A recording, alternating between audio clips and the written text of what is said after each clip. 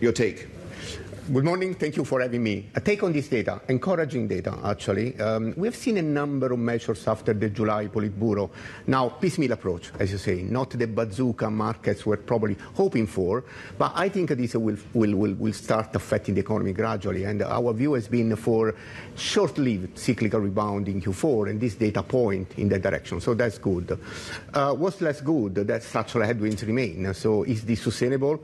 I would say no without further decisive Let's not forget these are base effects, a lot of this as well. So, you know, we have to take that. And China was under lockdown this time last year in many parts. True, but they were reflected in expectations, and these numbers beat those expectations. Yeah. So I think there is some good news here. Again, is it sustainable? This depends really much on the policy action further along the way. And decisive action is needed here for a sustainable rebound. But cyclical news are good here. So you think the case for more stimulus, is that strong right now? I think, yes, it's compelling, especially on the fiscal side. But I would expect also monetary policy to continue, the easing cycle in 2024. And banks, I mean, they got to start lending, and they're not, even though they've been encouraged to. This is going to be key to get the property market out of the present mire it's in.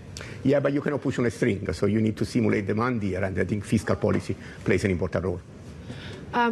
What does this mean for overall just the consumption side of things, right? Because the housing market is still that pain point that we see. Can consumption still remain strong if the housing market continues to weaken? No, I think you need to fuel it with further measures. I think that's the key point. Property market is such an